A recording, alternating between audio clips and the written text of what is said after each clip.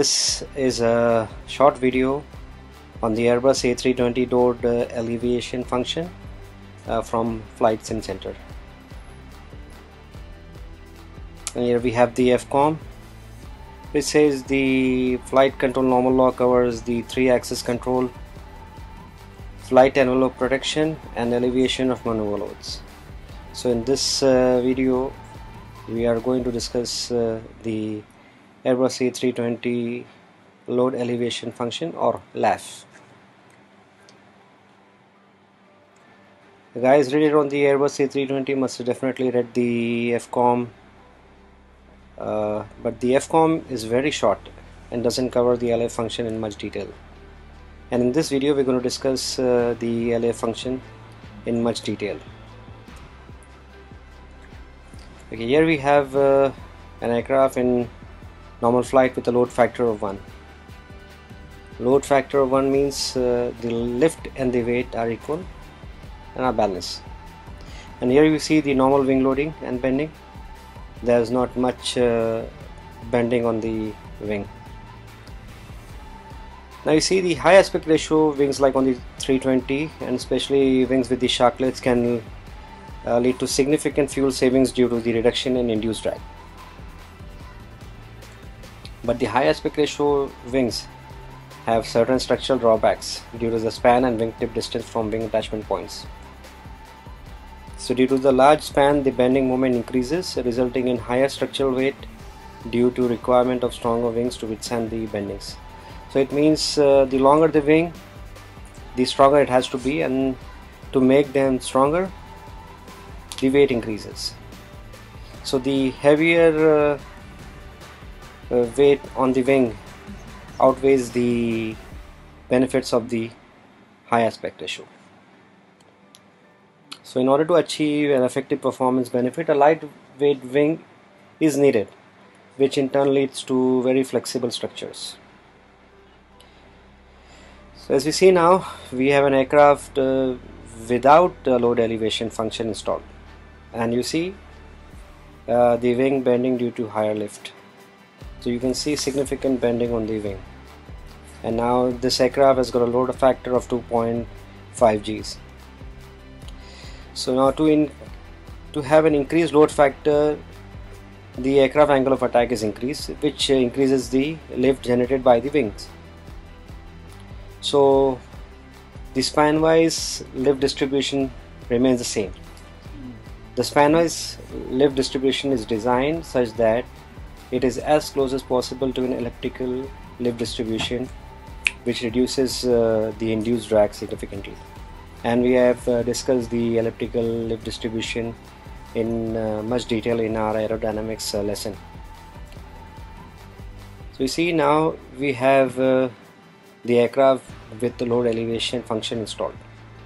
The aircraft is with the same load factor, but you can see the difference in wing bending. Now how did you achieve that? We got it through the load alleviation function, which reduces the wing structural loads.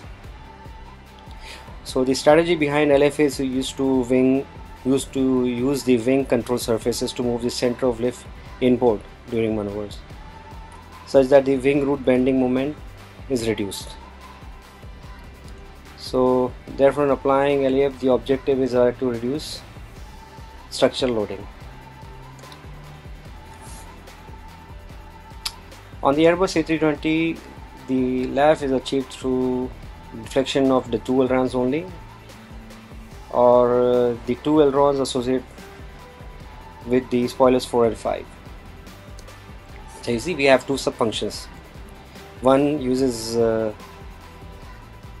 in the stable maneuver, and the other one is used in gust detection, which uses the ailerons and the spoilers together. So you see how we reduce the lift on the wingtip with the upward deflection of the ailerons on the both wings, which has reduced the wing lift on the tip, but the total lift remains the same on the wing. Okay, the second sub function is used during gust detection. Okay, so now we see the effect of gust on load factor. So an aircraft in level flight with a load factor of 1 and an angle of attack, for example 5 degrees. So you see here, this is the relative air wind and we have the chord line. So the angle between the relative air and the chord line is the angle of attack. So we have a 5-degree angle of attack, an aircraft in level flight. Now we have a gust which makes an angle of 10 degrees. So now the angle of attack has become 10 degrees.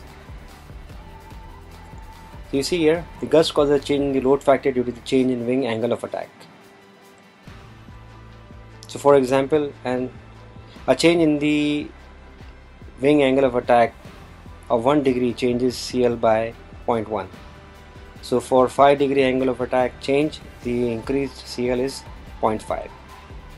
So you see here, the load factor is increased by 50%. Now here we have an aircraft in level flight with a load factor of 1 and we have gust. So the turbulence and gust cause variations in the aerodynamic forces and moments that are applied to the aircraft structure. We have seen that how gust affects the load factor. And in addition to the structural loads, this also causes passenger discomfort and anxiety. So now we have the second LF subfunction activated in case of gust detection. So in this we use the ailerons and the spoilers together. So you see here how we have significantly reduced the lift on towards the wingtip, but the total lift remains the same on the wing. So in case we have continuous turbulence and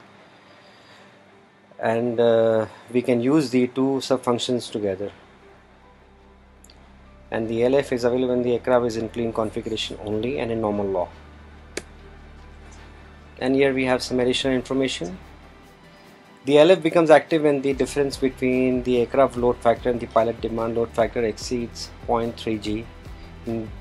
So we have an aircraft flying with a constant, for example, load factor of 1 G, and now the pilot demanded load factor is 1, and we have an increase in load factor due to the gust. So this change in load factor by 0.3 and more causes the LF to become active, and the ailerons are deflected along with the spoilers. So the load elevation function is inhibited with the flaps lever not in zero position, speed below 200 knots, slat flaps, wingtip brake engage, and pitch direct lock. And these are the components used on the LAF accelerometers to detect the change in G, and we have the LAF accelerometers. Hope this video has been informative. Thank you guys. See you next time.